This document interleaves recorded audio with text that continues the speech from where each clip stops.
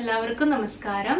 അപ്പോൾ നമ്മുടെ ഈ ചാനലിൽ നമ്മൾ 11 ദിവസങ്ങളായിട്ട് 11 വിഭവങ്ങൾ കാണിച്ചുകൊണ്ടിരിക്കുകയാണ് വിഷുവിന്റെ. അപ്പോൾ ഇന്നുണ്ടാക്കാൻ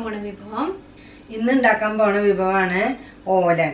അത് മത്തങ്ങയും പയറും വെച്ചിട്ടാണ് ഇന്ന് നമ്മൾ ഓലൻ ഉണ്ടാക്കുന്നത്.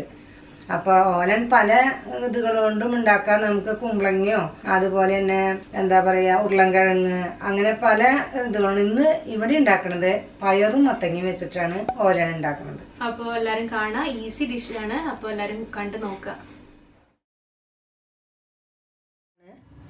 അതിൽ 200 ഗ്രാം മത്തങ്ങ കഷ്ണം ഇങ്ങനെ അരിയണം, കനം കുറച്ചിട്ട് വീതിയിൽ. പിന്നെ നാളികേരപ്പാല്, ഇത് 3/4 നാളികേരത്തിന്റെ പാല് പിഴിഞ്ഞതാണ് ആദ്യത്തെ പാല്. 100 ഗ്രാം ഉണക്കപ്പയർ, 1 നുള്ളി ഉപ്പിട്ടിട്ടുണ്ട്, അങ്ങനെ വേവിച്ചതാണത്. കറിവേപ്പില, പിന്നെ വെളിച്ചെണ്ണ. ഇത് നമ്മൾ വേവിച്ച് വെച്ചിരിക്കുന്ന പയറാണ്. അതിലേക്ക് മത്തങ്ങ ഇട്ടു. കുറച്ച് വെള്ളം ചേർക്കാം. ഓലനല്ലേ, അധികം വെള്ളത്തിൻ്റെ ആവശ്യമില്ല. സ്വല്പം ഉപ്പിടുക, പിന്നെ നമുക്ക് ആവശ്യത്തിന് ചേർക്കാം.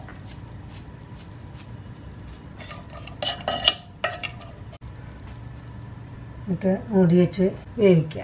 കുക്കറിലല്ല, ഇത് സാധാരണ പാത്രം. ഇടയ്ക്ക് നമ്മൾ തുറന്നൊന്ന് ഇളക്കി കൊടുക്കുക. 1 ഗ്ലാസ് വെള്ളം ഞാൻ ഒഴിച്ചത്. എല്ലായിടത്തേക്കും വേവ് വരാൻ വേണ്ടിയിട്ട് ഇടയ്ക്കൊന്ന് ഇളക്കി കൊടുക്കുക. ഇനി നമ്മുടെ മത്തങ്ങ തുറന്ന് നോക്കാം. വെള്ളമൊക്കെ വറ്റി ഇതായിട്ടുണ്ട്, പാകമായിട്ടുണ്ട്. കഷ്ണം അത് നേരം വേണ്ട. ഇനി നമുക്കിതിലേക്ക് കറിവേപ്പില കുറച്ച് ഇടാം. ഇനി നമുക്ക് നാളികേരപ്പാല് ചേർക്കാം. ഇത് തിളയ്ക്കാൻ നിൽക്കണ്ട. കുറച്ച് തിള വരുന്നോട് കൂടിയിട്ട് നമുക്ക് തീ ഓഫ് ചെയ്യാം.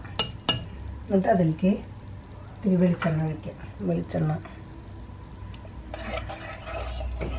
ഇത് തന്നിരുന്ന് കട്ടിയായിക്കോളും. 1/4 പാല് മാത്രമേ ഉപയോഗിച്ചിട്ടുള്ളൂ കേട്ടോ. ഓലൻ സർവിങ് ഡിഷിലേക്ക് മാറ്റിയിട്ടുണ്ട്. ഇതിപ്പോൾ സദ്യക്കൊക്കെ നമ്മൾ സൈഡ് ഡിഷായിട്ടല്ലേ ഈ ഓലൻ ഉപയോഗിക്കണേ. അത് കാരണം കൊണ്ട് പച്ചമുളക് ആഡ് ചെയ്തിട്ടില്ല. വേറെ കറികളുണ്ടല്ലോ നമുക്ക് എരിവുള്ളതൊക്കെ. ഓലൻ മാത്രമാണ് കൂട്ടി കഴിക്കാൻ ഇത്തിരി അങ്ങനെ ഉണ്ടാക്കണേന്ന് വെച്ചിട്ടുണ്ടെങ്കിൽ അപ്പം മാത്രമേ പച്ചമുളക് ചേർക്കാറുള്ളൂ. ഇത് സദ്യക്കുള്ള ഓലനിൽ പച്ചമുളക് ചേർക്കാറില്ല. അപ്പം അത് സിമ്പിളായിട്ട് ഉണ്ടാക്കാൻ പറ്റണ ഓലനാണ്. അപ്പോൾ അതൊരു സൈഡ് ഡിഷ് കൂടിയാണ്. നിങ്ങളെല്ലാവരും അത് ട്രൈ ചെയ്ത് നോക്കുക.